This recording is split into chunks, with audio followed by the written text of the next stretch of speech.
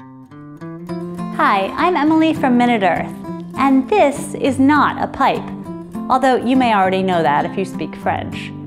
But in real life, objects don't always come with a helpful label, and it can be really hard to determine what things are or are not. Coming up, 4 quick videos to try to set the record straight, starting with bees. Close your eyes. No, seriously, close your eyes and imagine a bee. Now open your eyes.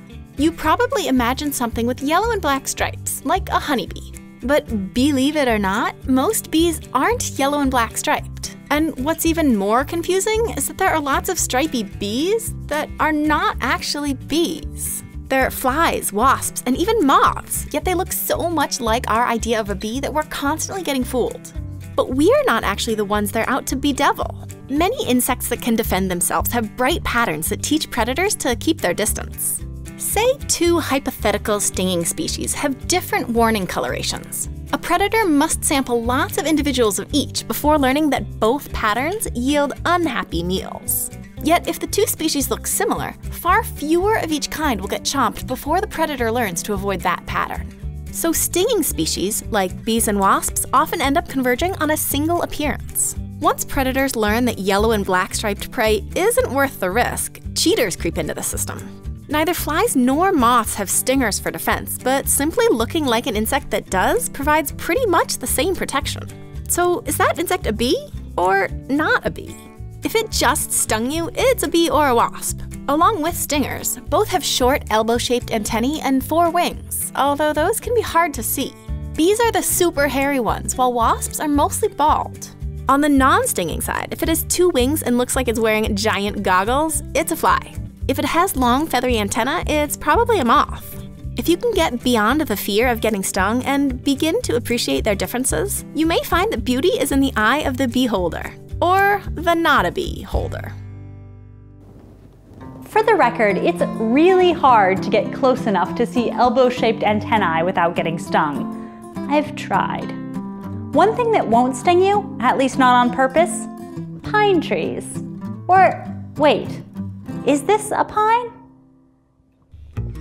This is not a pine tree.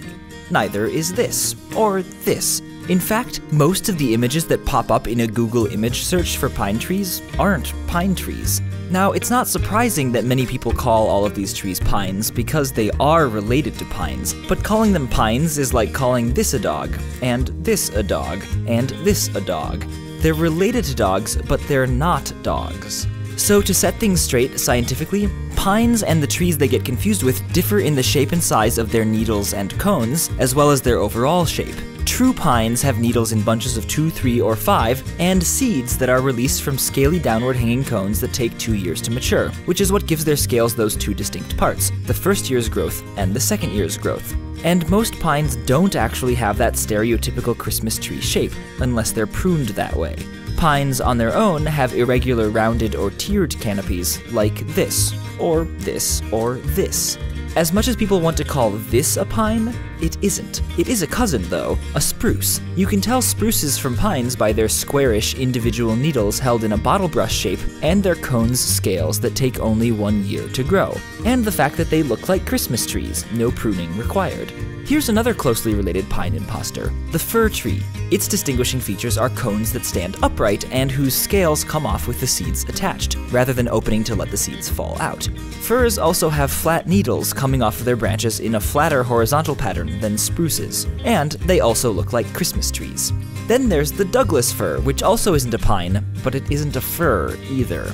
Its cones hang down, not up, have scales that open rather than fall off, and have little extra scales that look like mouse butts. Douglas fir's closest cousin is actually the larch, the only member of the family with leaves that fall off in the winter. The family goes on, and with such diversity of features, it's no surprise that keeping them all straight can be a tall order. So just start with this. A pine is a non-deciduous, irregularly canopied coniferous tree with 2 colored scales on its downward hanging cones and needles in bunches of 2, 3, or 5. All these others aren't pines, but they are members of the grand and tremendous house of Pinaceae. There's also Pinaceae's cousin, Canusiae, as in, can you see a dinosaur? It turns out that some of the things we've been calling dinos are really dinos. This is not a dinosaur, but it used to be. For centuries, as we tried to make sense of the diversity of life on Earth, we created animal families according to looks alone. And dinosaurs were basically anything that was big and scary and scaly and dead. But that doesn't actually make a lot of sense. It's a lot like if you looked at all of humanity and assumed all the Conan O'Brien lookalikes belonged in one family, and bearded people in another, and people with bad posture in another, and everyone with unibrows in another. Not only would you have to make ridiculous decisions along the way, like what to do with Conan O'Brien lookalikes with unibrows, but perhaps one of the people with bad posture actually has more in common with the bearded people than the rest of the bad posture family. You'd end up with families that aren't families. And that's why we draw our human family trees according to actual relationships, like parents and grandparents and brothers and sisters. Evidence from fossils and DNA have shown us that all living things are related, and that we can construct animal families by finding species' most recent common ancestors. So, despite the fact that whales have fins, they're more closely related to hippos than to fish. And even though sloths are long-armed and hairy and climb trees, their cousins are anteaters and armadillos. And the big, scary, scaly, dead group of animals belong to several different families. Some, the group we now call dinosaurs, belong to a branch that includes modern-day birds. Others share family ties with today's snakes. And we can trace our own family trees back to our great-great-great-great aunt, the Dimetrodon. Which is surprising.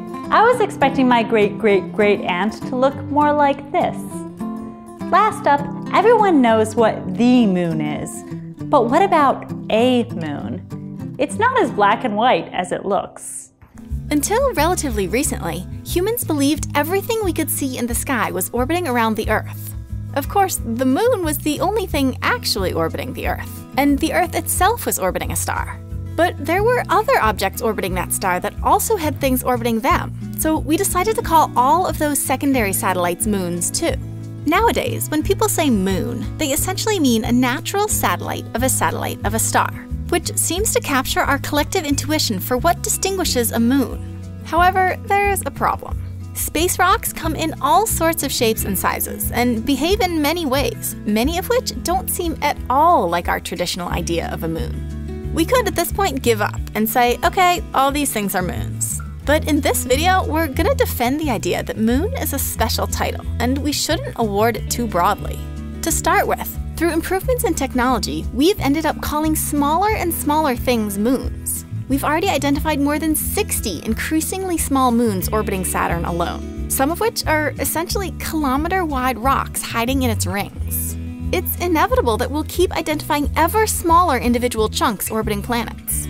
So if we don't set some lower limit on moon sizes, are we willing to think of each of the billions of tiny rocks and dust particles in Saturn's rings, and every last speck of dust orbiting the Earth, as moons? At the other extreme, some moons are too big to be considered moons. Pluto and its maybe moon Charon are close enough in size that it's really fairer to say they both orbit each other. In fact, technically, anytime anything orbits any other thing, they're actually both orbiting their common center of mass, called the barycenter. Where that point is depends on the relative masses of the two objects. If one is way bigger than the other, like the Earth, the barycenter will be close to or even inside it, so it feels right to say that the smaller one is orbiting around the bigger one.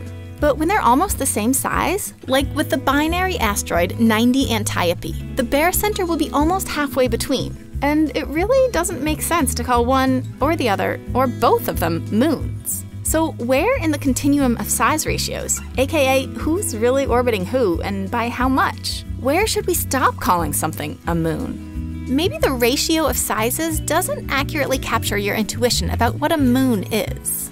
Maybe absolute size would be better. Or the roundness of the candidate moon. Or whether it can be seen from the surface of its planet. Or whether it has a regular elliptical orbit. Or maybe there's simply no one definition for moon that captures both the complexity of the different ways that stuff can orbit other stuff, and our nebulous, intuitive, I know it when I see it idea of what makes a moon. Unless you're planning on doing a lot of space travel, you're probably safe with the I know it when I see it rule for spotting moons. But the bottom line here is that names are both arbitrary and deceptive. With that in mind, I'm Emily. Thanks for watching.